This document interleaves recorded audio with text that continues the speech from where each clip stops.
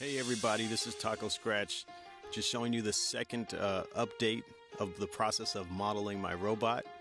Right now there's a picture of it that I drew, and as you can see, there is the upper torso with a little bit more stuff added to it. We just kind of added a little bit more to the shell of it, but as this video progresses you'll see all the extra detail that I added to the inside. Now when I was adding this detail, I wasn't always thinking, oh, does this really work? Is this gonna really, if this robot was actual robot, is it really gonna look like this?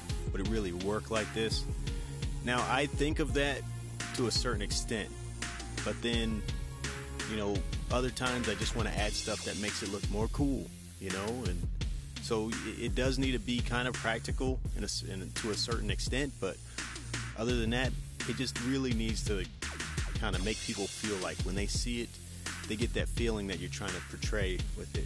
As you can see, the bicep and the forearm area, I deviated a little bit from the actual drawing because it just didn't feel as intimidating as I wanted it to feel. So I just added I changed a few things about it, so now when you look back at the drawing later on, it's not going to seem exactly the same. Excuse me. Right here is a posed version of it. I mirrored it over and I just kind of just move one arm backwards. It's not really much of a pose, but just so you can see where I'm going with this thing and how long the arms are actually going to be. And this is not a full humanoid robot. This is just like a robot.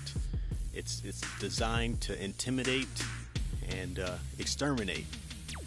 Now, I know in the last video I decided I don't want to use any pistons or hydraulic looking pieces to it, but I changed my mind because it just didn't look as good, and some friends from school gave me some good suggestions. Thanks a lot, Chris Montague. Right there, I'm working on the hand. Now, what you did see, there's no hands on the robot yet. Now I'm going to show you the ambient occlusion pass real quick. Like I said, this isn't how the robot's going to be. Those aren't guns where his arms are. Those are actually just his forearms with no robot hands on there. So you'll see that in the next update. But there's the ambient occlusion passes.